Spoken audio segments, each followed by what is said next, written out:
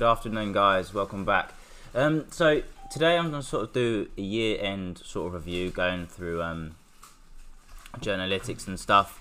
I'm also doing this from my desk on the second floor, just because of all the Brexit news and stimulus stuff going on at the moment. So if you hear any sort of background noise from the squawk, etc., then that's where it's coming from, or any guys talking. That's what's going on.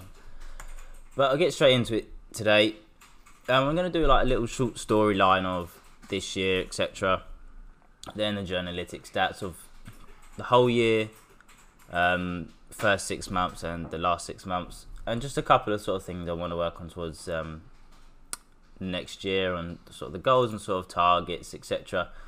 But just a storyline quickly. So I think going back from sort of the beginning of the year,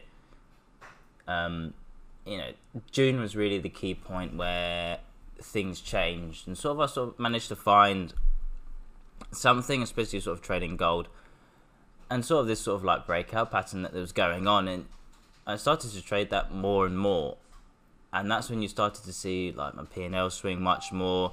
You know, the risk reward you started to see when you managed to put some size on something.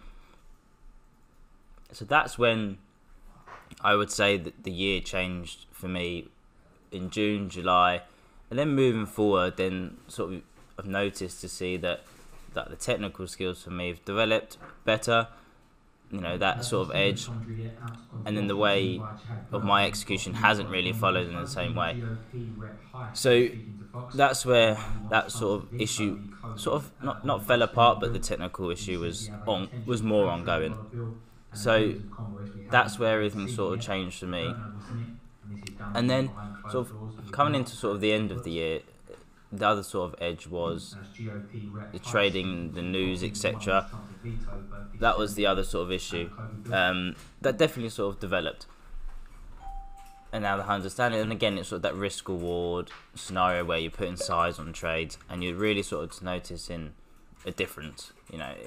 And then you're sort of developing on how you can hit multiple markets as well, you know, on comments. So your P&L is going to get larger. You know, you're going to hit 3 markets with more size. You're going to make, you know, better P&L. So, you know, sort of the visualization of all of this coming together in exactly what I was doing is just sort of the edge you see from watching the Elite Trader videos of how he executes, and you see my vaccine videos and some other Brexit comments that I've hit, and you're trading multiple markets, etc.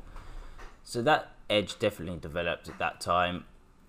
Then obviously speaking over the vaccines previously, doing really well across those two. So especially this is what happened. A lot of the market focus was on these sort of my technical edge, didn't decrease.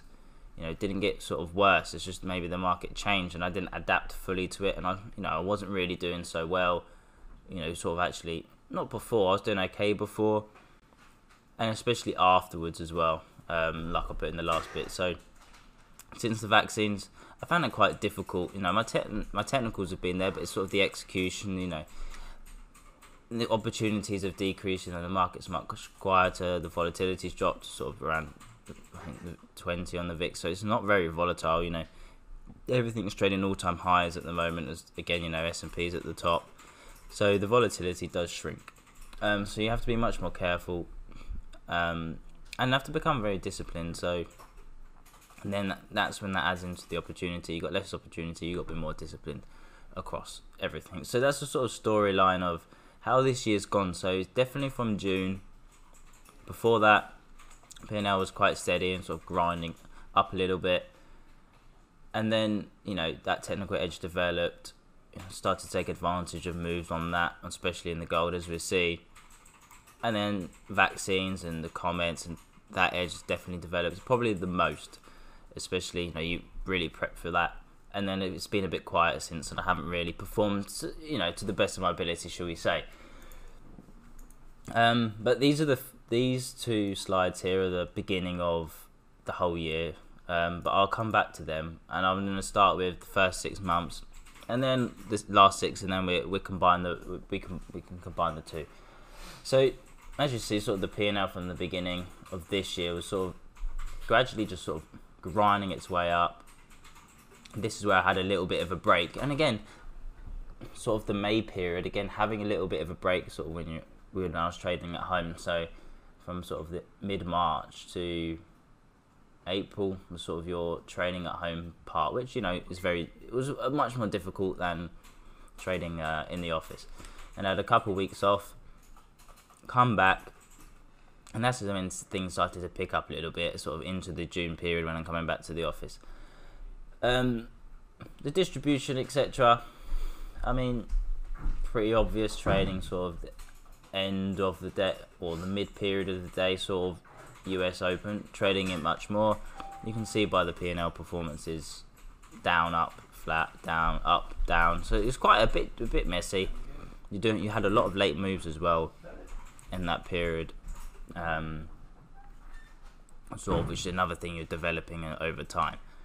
There's sort of late moves that are happening. So it's all about different, adaptation to the market and how things, so you can get early moves that can be happening like the Europe session.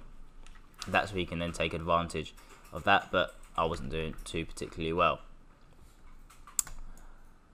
Then coming into sort of, the market, sort of what I've been trading, sort of how I've been putting things together on different structured trades, performance by the day of the week, distribution and your time you're holding things and trades. But I will start off with the two P&L scenarios of where I've been doing well, should we say. So especially as we know that oil and gold were definitely the main markets in the first sort of 6 months of the year for me. As you can see, the P&L difference between the other two is quite substantial. And obviously then you can look to the cash breakouts, pre-cash breakouts and the comments. So these more momentum driven, more aggressive style type of trades, etc. That's where I seem to do and take more advantage on things, So other than these sort of reversals, risk events, and these sort of pointless, I've started to call them pointless trades, where there's no trade really, you're just getting in for sort of the sake of getting in. So that's where you're losing a bit of money across these. Again, it's sort of the risk events is where you got the PMIs, all those all these different risk events, non-farm, all of that. That's where I don't really do too well, because again the market will change depending on what the theme is. So if the PMI start to become something like the ones we previously have been quite rubbish, even though they've been really big beats on both of them or in the past 2 months, then once they start to come back in play and they're much more effective, then the things will change. But again, it's definitely the oil and the gold, and hitting comments and things. I wasn't doing too well, as you can see, across S&P, Eurostoxx and the Bund. Never really been the best of markets to trade, and especially cables hitting comments about Brexit. It just doesn't reward me whatsoever. So coming into that, I was quite pleased with the way I was doing those sort of trades and at the beginning of the month. But again, I go to sort of the performance by the day of the week. Monday's considerably sort of the worst day. Definitely the worst market to trade. Oh, sorry, not to trade, but the day to trade for me. Mondays seems to be all starting on a bit of a negative, and then I'm sort of making it all back. So Tuesday, Wednesday, Thursday, Friday, much more positive. So sort of coming into next year, you got to think of how you come into a Monday. Don't be overly too aggressive. Might be nothing, but then you can pair it to a trade distribution. Mondays I considerably traded less, but lost the most.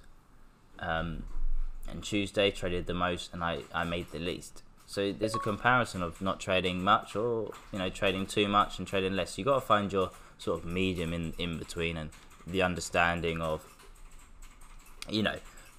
what sort of trades happen on a Monday, or don't evaluate it as a Monday and just take it every single day with no weekend, and the market just sort of rolls over. This is probably one of the most important ones for me, the distribution. I take quite a lot of losses, 27% of winning trades, which isn't too great. So it's something for me to improve that, especially next year, reduce the amount of losses and trying if I can bring this blue part round to sort of something like that, 40 odd percent, 50% would be great. Oil, gold and the bund, mainly oil and gold, distribution, again, you can sort of tell by the P&L, you're going to trade those markets the most. And then we're moving on to performance by time. So it's all about that for me, holding your trades a little bit longer. Definitely seems to reward me the most at the beginning of the year, where I felt probably a bit more comfortable with what the markets are, because now they sort of changed it, and so you got to adapt. But I sort of remember how they were at that time. So again, it's sort of the standard we sort of see with that, and especially this.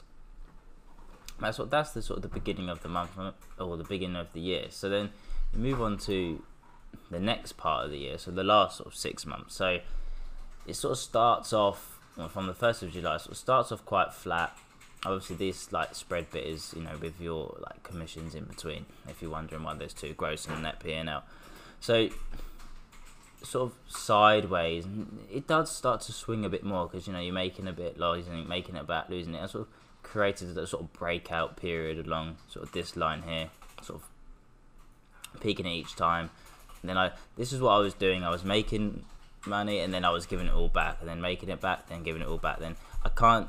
Something again next year is to try and be much more consistent on not giving much back, and then having that sort of breakout type scenario where you're just going sideways and try and do it like a stairs, like we've done here, which is both the vaccines, etc. And then, as was just said, the vaccines come into play, and then since that I've sort of done the sideways bit, which is fine. I don't mind the sideways bit at all. But again, it's sort of very similar to the beginning of the year, where much more trade in the afternoon. The morning trade slightly dipped a bit. They've had a little bit of trade overnight because you had the elections and some other events sort of overnight. Not much trade in the evening, but much seems to be lesser and flatter trade across the performance sort of by the hour, which is quite interesting. A lot of this coming from the vaccines, etc. Morning trade again hasn't really followed through, but much more flatter trade in the afternoon, not sort of the up and down, making money, etc. So moving on to just exactly the same sort of scenarios that we had in the previous slide, sort of the P&L, trade distribution, etc. So I think again, much more profitability across each of the markets. Cables up this time. We've had a lot of Brexit stuff. Oil, I haven't traded much of oil, especially in the last 6 months. I haven't traded enough of it. I just generally haven't felt like it's been so rewarding to me, and the price action has changed a lot. So again, it's just adapting to that. Again, some more comments I think that come, as you can tell, especially the comments of that type of edge for me is definitely improved. And the cash breakouts again. So it's the same scenario of taking advantage of these breakout moves, these comments. These pre-cash moves haven't done so well on, but you're reducing the sort of amount of losses that you've got here compared to the last 6 months. That's the first 6 months. So there's definitely been some improvement for sure. Euro stocks being the best market for me in the last 6 months, followed by gold, bund, and S&P. But another thing, you look at how much you trade now, and sort of that midweek scenario seems to be the most. Mondays have pushed up and Fridays have gone much further down. Trying to sort of relax on a Friday. I've had not take too much before the weekend. It's the same sort of scenario as a Monday. You try and take, you may step back, etc. Going on, so then performance by the day of the week substantially had both vaccines on the same Monday, so it's a big shift across the board on the Mondays. Tuesdays, up again, and sort of Fridays and Wednesdays aren't so great. So I'm just deteriorating towards the end of the week. You're getting tired, etc. Maybe a whole year of early mornings, late nights. I don't know if that makes much of a difference, but something that I can sort of think of. And the Thursdays are small up, so it's definitely sort of more again the choppy sort of bit of P&L, but sort of grinding away. And then the same scenario of performance by time. Holding trades again, you know, the hour, the 4 hours make a big difference.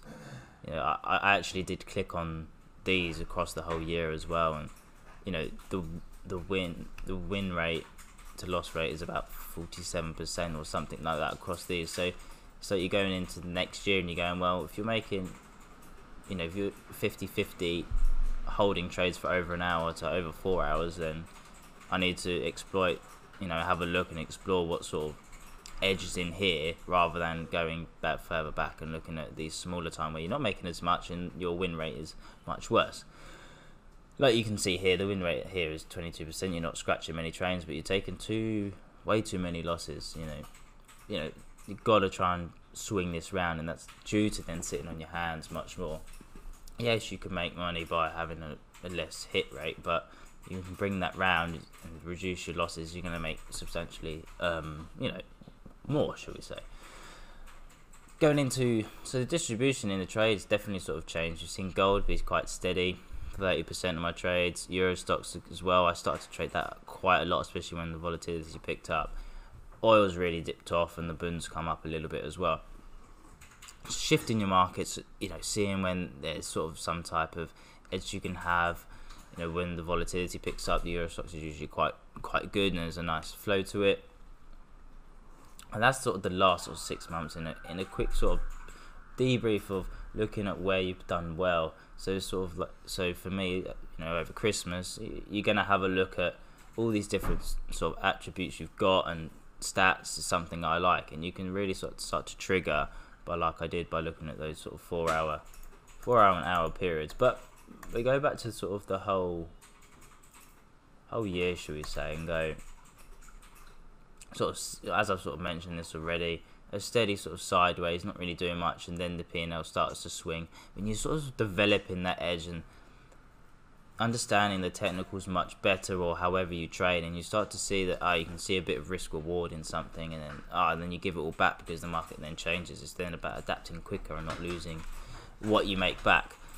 And then learning, you know, vaccines and comments. You can then learn to develop that, and that's all. And that's, again, it's the same as building a comment edge or technical edge. You know, you put more size on each time, you hit more markets. So trade distribution, I'm not really going to say too much about that. Very similar compare the two. A bit more sort of a nicer look maybe, because you got a bit more upside in the afternoons, and the mornings as well aren't too great. So maybe you need to trade less in the mornings. You know, let's see what trades are working in the mornings and what aren't in the mornings. You know, depending on volatility and what time of year you've got. All those types of, you know, scenarios. And then going into the same stats again. So Monday, Fridays, very similar amount of trade. Again, the midweek across the two is substantially much higher.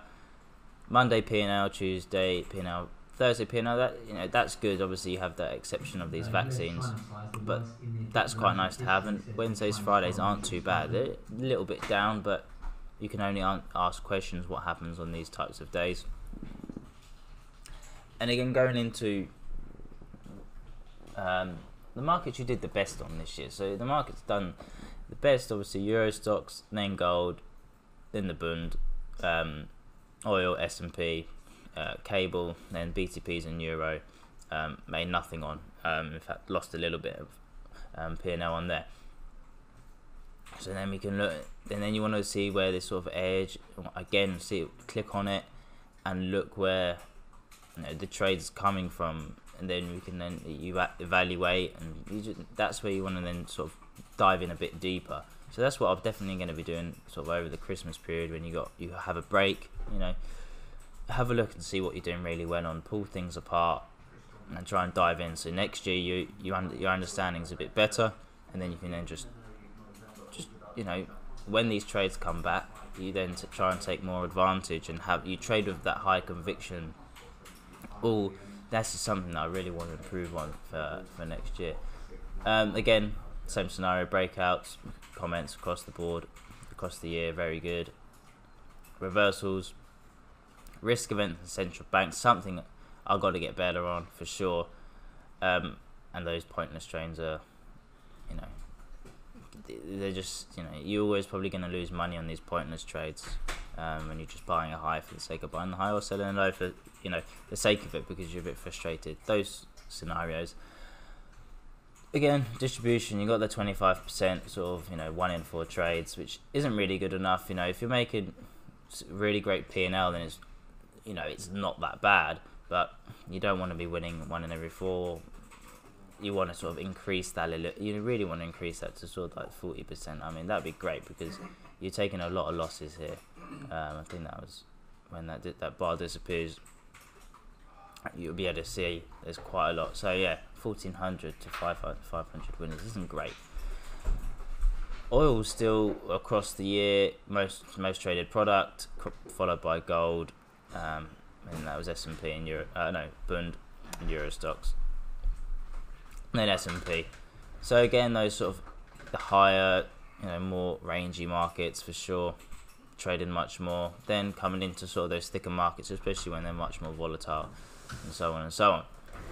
Performance again by the time for the whole year was, as we've sort of seen already in the, you know, be able to, this part of my trading's much better than what this, like, say if this was like scalping or something like that, or these comments that you get hurt on very quickly.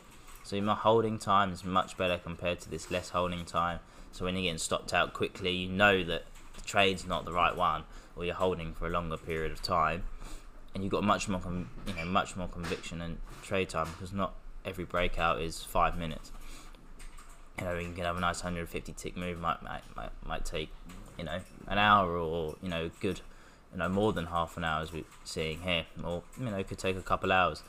So across the board, like, you look back at the year, I mean, it's not too bad. It's okay. I mean, on technicals, I would like to do much better, especially on the execution front. Comments, especially that edge, you know, that edge would just keep developing, and your narrative of how the markets are and what's the theme and what's not the theme currently.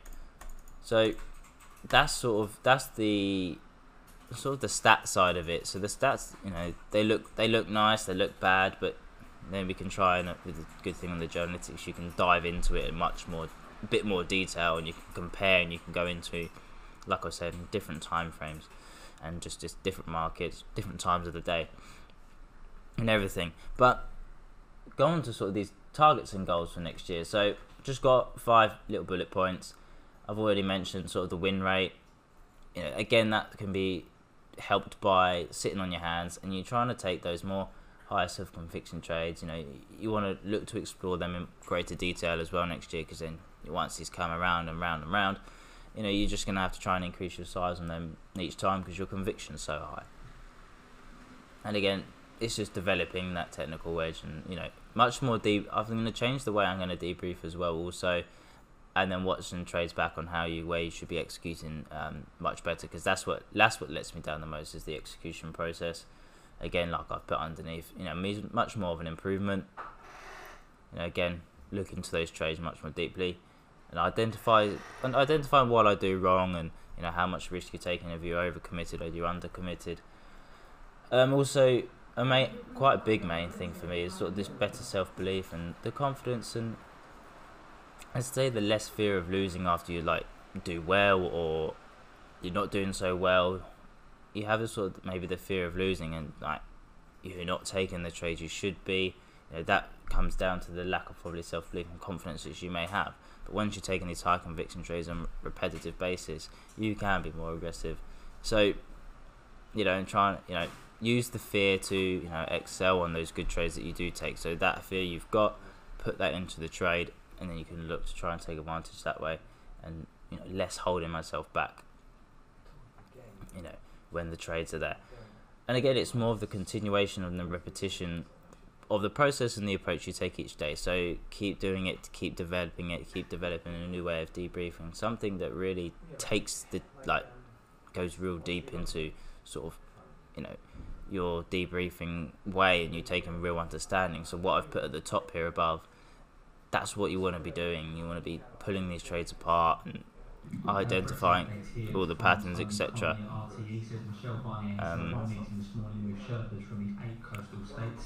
And again, this is the repetition of this execution. Repeat the same style of execution, and you'll be able to do much better because you understand how you want to execute that trade. You understand it's going to break from here to here. You just understand how it's going to move, etc. And again, it just increases your edge you're trying to develop, and bring better results. So that was sort of a little quick review of what this year's happened or brought to me, and the sort of stats to show, and a different way of looking at something else if you haven't got these stats. And then just a couple of pointers and like the storyline, over the Christmas period you want to be doing that. You want to have a look into your game. Don't want to have 2 weeks off, come back in January and you've not looked at anything, because you're just going to be in the same place as you are today. If you find this video interesting, if you want to go deep into the Axia training method and how our trading team of 7-figure traders develop setups and strategies, and how they learn to build the most profitable trades across all market environments, then join me in this workshop. Now in this workshop, you're going to learn 3 powerful steps we use to train all our traders on both our London and our Poland trading desks to help build incredible levels of consistency. How to predictably understand which setups work and which don't. You're going to learn our 2 main strategies for how we perfect our trade timing before we enter every single trade. You're going to learn the VEL concept, which is our one and only technique we use to leverage our largest trades. You'll also learn how to avoid trading setups that don't work, how to avoid those large losses, and our main method we use to identify them that saves our traders significant amounts of capital. Finally, you will learn how our traders use the power of network learning to find market patterns quicker than ever before, so you shortcut that learning curve. In the workshop, we want to program your awareness of elite performance, to program your ability to choose the right setups, and program your ability to be a consistent trader. So the trades that you execute become more simple and clearer. And I can tell you this, you'll never see the markets the same again. You'll never look at the markets with a narrow view of getting lost in all the noise and confusion. You'll take your first step towards a deep edge market awareness. I cannot wait for you to join me in this workshop. And I think you're in for a massive paradigm shift in your understanding of how to develop as a trader. So join me by clicking on the top right-hand corner of the screen and sign up for this powerful training workshop, or visit elitetraderworkshop.com.